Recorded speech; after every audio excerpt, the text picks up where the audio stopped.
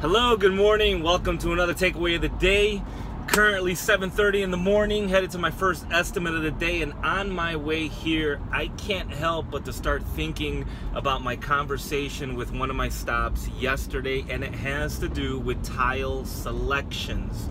So before you finally make a decision on your tile, whether it's your kitchen, your bathroom, powder room, it doesn't matter what room in your home, it's really important to understand the materials and understand the maintenance associated with the different materials that you could potentially choose. 1,000 feet, continue straight onto East Lower Wacker Drive. So for example, yesterday, a customer had a brown Emperador marble.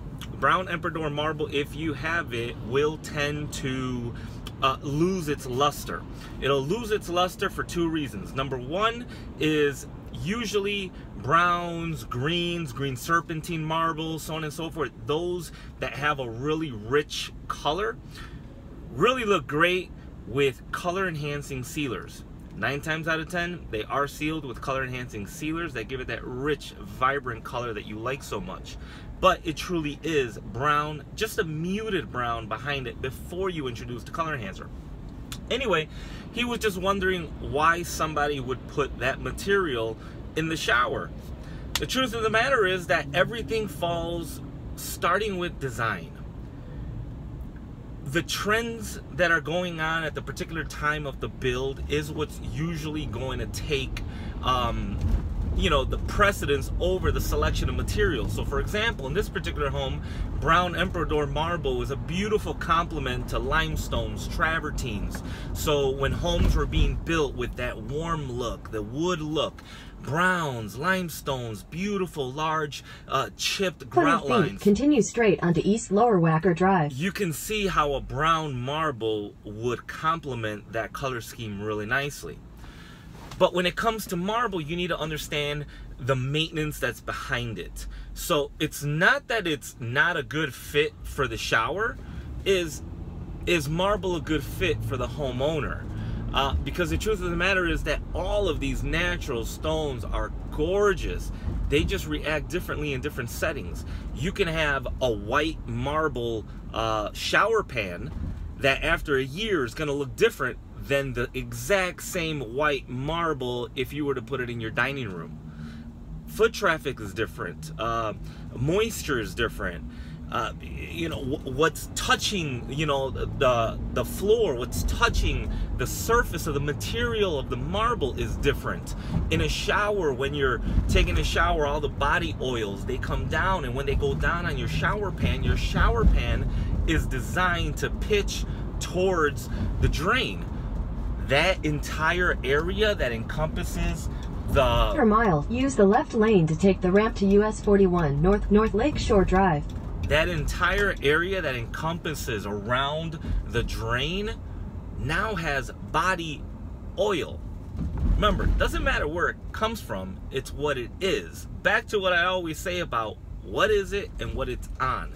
Now it's understanding how it gets there. So a white marble on a shower pan, body oils coming down, sits on the surface. Now you have oil, and oil tends to penetrate. Oil-based stains are by far the hardest stains to remove because they penetrate so deeply. So if you have a marble shower pan floor, it's not that you can't install it, it's that you need to know that you need to have it professionally cleaned bare minimum once a year. Whether it looks like it needs it or it doesn't look like it needs it.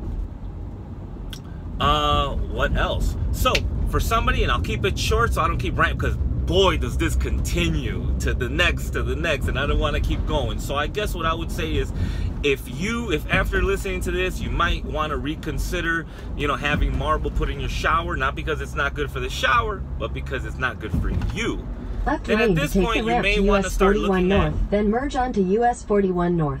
At this point, you may just want to start looking at beautiful, beautiful natural stone look, glazed Continue on porcelains. US 41 North for 3 miles. Glazed porcelains, glazed ceramics.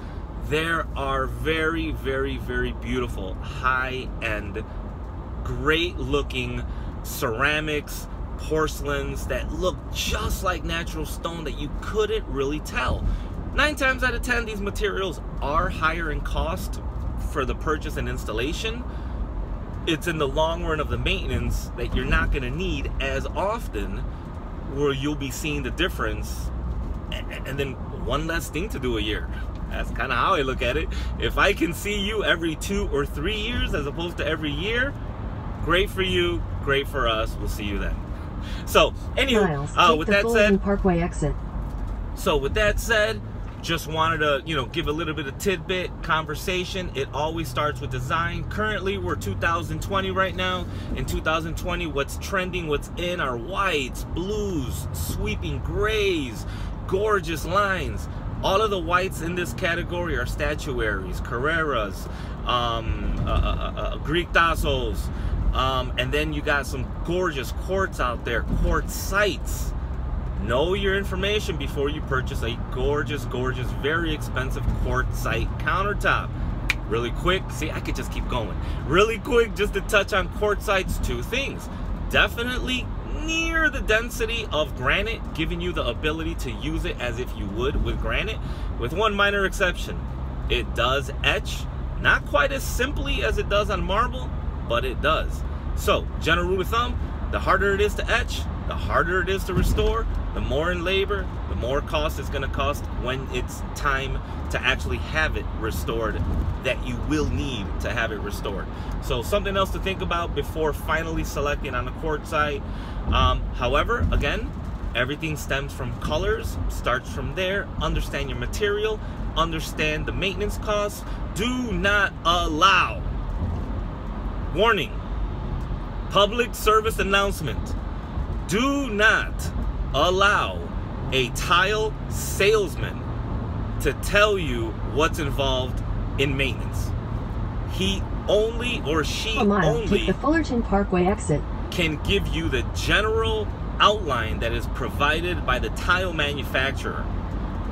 They give you general information. It's not always complete. I want to say that there's information that's correct, but it's not always. Take the Fullerton Parkway exit, then use any lane to turn left onto West Fullerton Avenue. But it's not always complete. And it's not until you end up calling us. Use any lane to turn left onto West Fullerton Avenue, West Fullerton Parkway. It's not until you end up calling us that you realize what you got, what the maintenance is, and what the true repair costs are. In a quarter mile, turn right onto North Lakeview Avenue. I had another customer, not yesterday, but the day prior, in Naperville. She said that she was told that it was granite. It is not. It is definitely as hard to restore as granite, but it will etch. So, anywho, just trying to be ahead of the curve, give you guys any information. If you like this information, this content, by all means, I generally take my experiences and my conversations with different customers and I put it out here. So if there's anything that goes on in my day that I feel could benefit by sharing that story, I most certainly will. And until then, if you guys have any questions, anything cleaned, estimates for service, so on and so forth, in the Chicagoland or near suburbs, we go as far as Lake Geneva, we go down far as Tennessee. It's up to you. 312-612-0274. Check us out. Website, online. Give us a call. Thank you so very much and hope this is helpful.